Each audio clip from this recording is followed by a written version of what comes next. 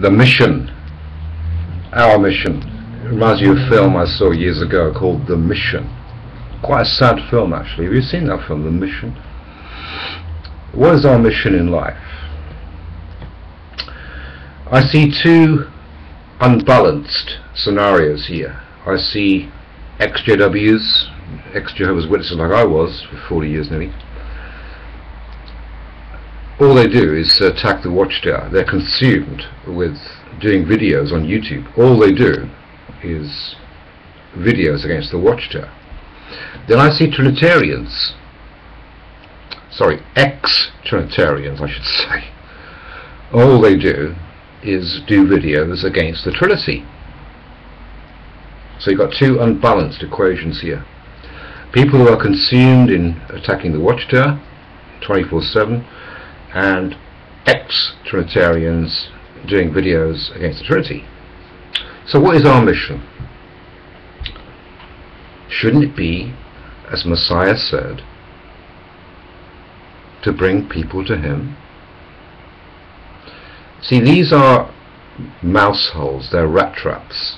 We can get so consumed with justice and exposing lies that we lose the main plot. Our job, our mission, is to tell people what the Messiah told people about the kingdom. What is the kingdom? Quite simple. It's the realm of God. What's the realm of God?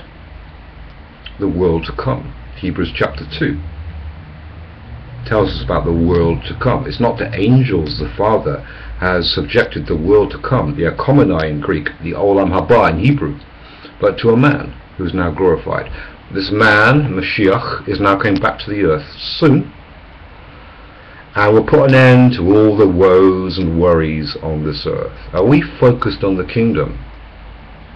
That's our mission, to bring people to the truth of the kingdom. Messiah said, I must go to other cities, because people said, stay here, stay here. He said, no, I've got to go to other cities and proclaim the good news of the kingdom. You've got people that say, well, it's just something within you, you know, something, it's just something within you. No, it's not. The kingdom is a reality. Daniel 7 says about the resurrected Messiah, someone like a son of man was brought to the presence of the Ancient of Days, that's the Father, and to him was given dominion, kingdom, that the people's national groups should all serve even him. His kingdom is everlasting kingdom. This earth one day will be renewed back to the Garden Eden. If not, that means Satan has defeated the Father. This jerk, rebel angel, I shouldn't call him a jerk because he's king of the world, right?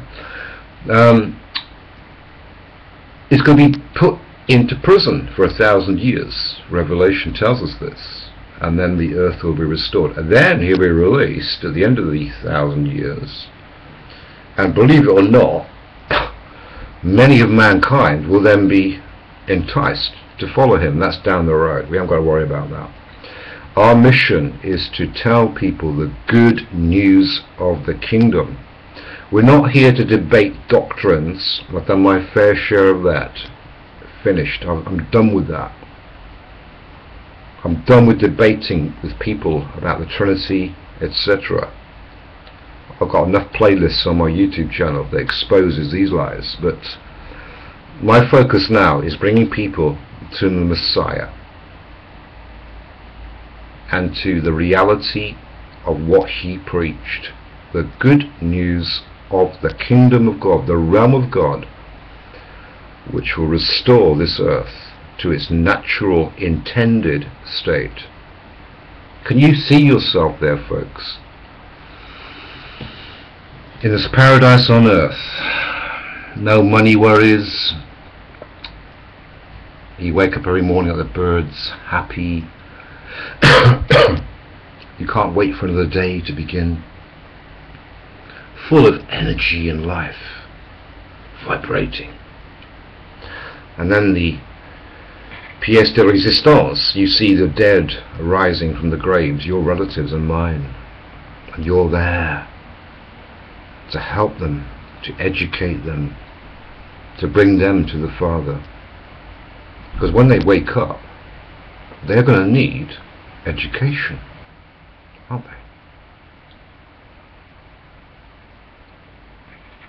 So, our mission is one-fold, and only one: to preach and teach the good news of the kingdom, the glorious age to come. Matthew 5 verse 5.